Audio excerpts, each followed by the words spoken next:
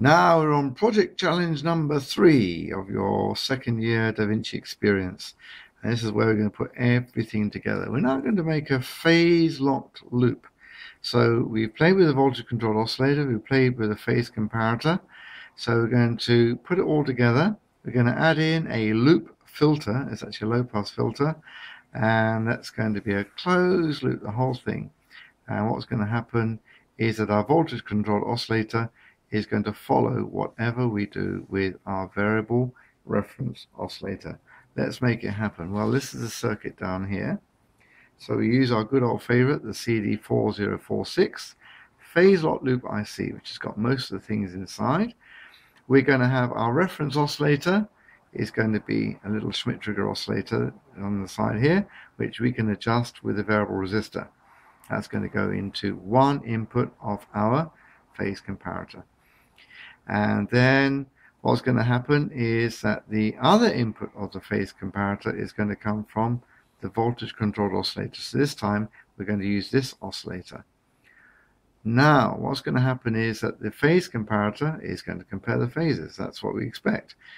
But instead of just going straight to to the control input, we need to just do a little bit of smoothing, because if you remember from last time, the output of the phase comparator is a square wave or a rectangular wave, up, down, up, down, up, down, up, down, which if you put that straight into the voltage controlled oscillator, it's going to go high, low, high, low, high, low, high, low. It's going to be just wild.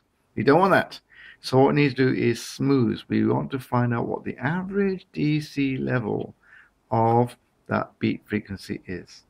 So if you remember from last week, we had that little diagram there. We've got the kind of beating. What we want to do is actually just get that kind of wave, which is representing the highs and lows. So that's what we're going to be doing with the loop filter, which is this little resistor capacitor circuit. Right, enough talk. Let's make it. So first of all, let's do our reference oscillator. So we want the oscillator to be quite fast this time. It's going to be too fast to see. We're going to have a 100 nanofarad capacitor going into the input of this left-hand oscillator here. Lovely. Then the other input is going to be going to plus 9 volts, because we want it to be working all the time. So we just stick a wire in there and up to the 9-volt rail. That's great. Now we need to do our resistor feedback, and that's going to be via the variable resistor. That's easy. So we go from the output to one end of the variable resistor. Then we go from the middle of the variable resistor to back to the capacitor input. So that's all complete. And what we need to do is we need to show the output, and we go to segment A of the LED display. Now you're not going to actually see it oscillating because it's going to be too fast, but you'll see what we're going to do in a minute.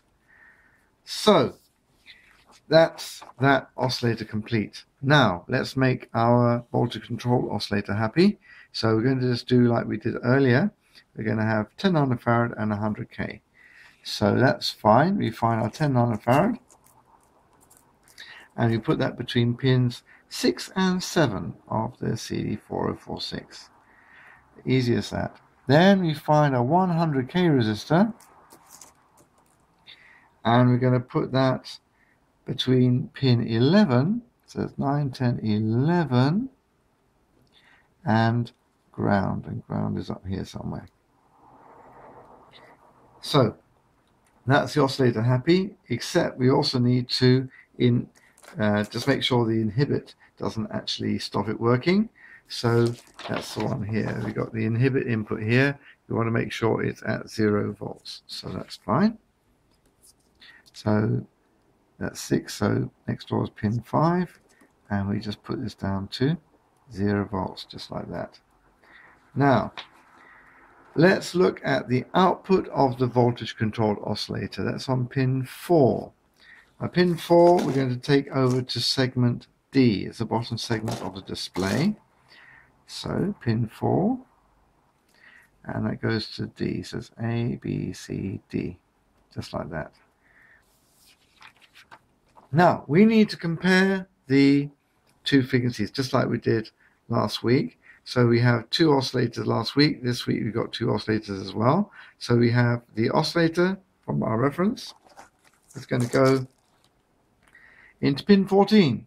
So the output of our reference oscillator is going to go to pin 14, 16, 15, 14. Very good. And then our VCO, our voltage controlled oscillator, the output is on pin 4 and it's right next door to the input pin 3. There must be a reason why they did that. So pin 3 and pin 4 we connect together just next door with a ridiculously long lead. There you are. So that's done. So that means then we've got our oscillator on one side, the reference oscillator. We've got the voltage controlled oscillator working there. We've connected up segments A and D, as A is for this reference oscillator. D is for the output of the voltage controlled oscillator. So now what remains is we need to put our loop filter in. So what we're doing then is we are going to link a 10K resistor to pin 2. So that can just go to some convenient spare column. So for pin 2 to a spare column over here somewhere. Very good. And then we take a 10 microfarad capacitor. Now there's some theory about loop filter design, but it's actually quite easy just to make a simple one of what we're doing here. So just take the values for granted, please. So that means now we've gone through the resistor. Capacitor underground is a standard RC low-pass filter. Then the output across the capacitor is going to go to our control input pin 9. So the output of our loop filter goes to pin 9, just like that. Now, if I haven't forgotten anything, it should actually perform. Now, the thing is, at the moment, it will light up the LEDs, but it'll be so fast we can't see what's happening. So what we need to do is we need to actually show by sound. So we're going to use a loudspeaker. Now, just one thing which, just to be complete, I'm just going to show what the phase comparator output's doing. So that's pin 2. There, we can just put onto segment G. So D, E, F, G. So it's just for completeness. You've got one oscillator shown at the top, other oscillator shown at the bottom, phase comparator in the middle. It may give us a little bit of clue as to what's happening. Now, we're going to do something a bit clever with a loudspeaker. We're going to try and listen to two tones at once. Now, instead of having to use two loudspeakers, which is a bit troublesome, we can actually just use one loudspeaker.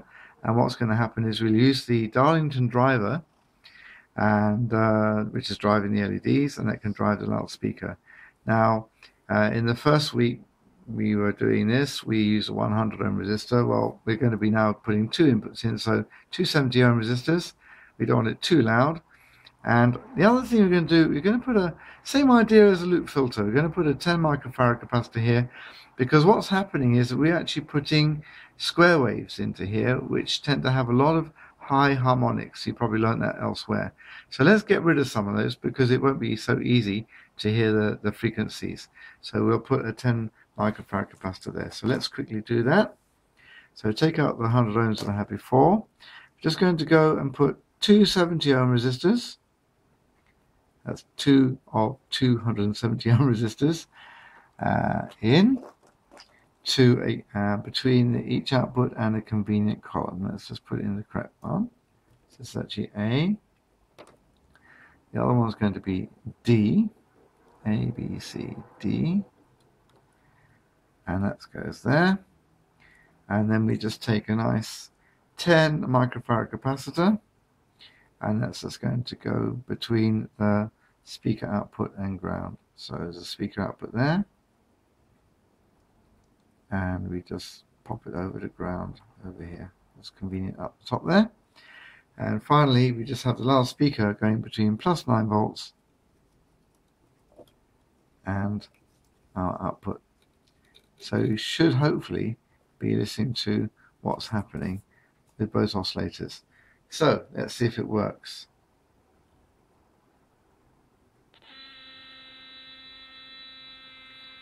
Alright, it sounds like there's one tone there, and you've got all the displays lit up here.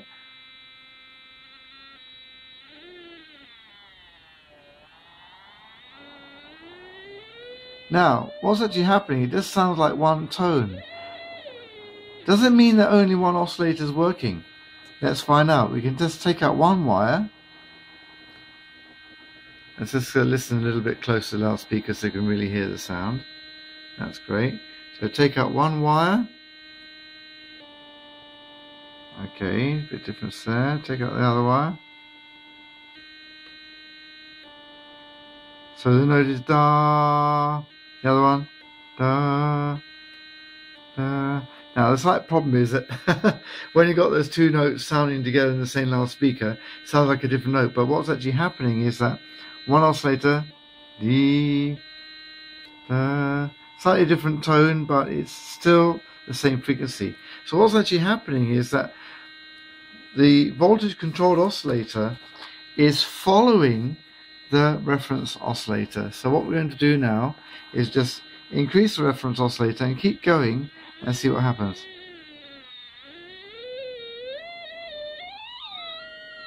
Now can you hear there's a squeal?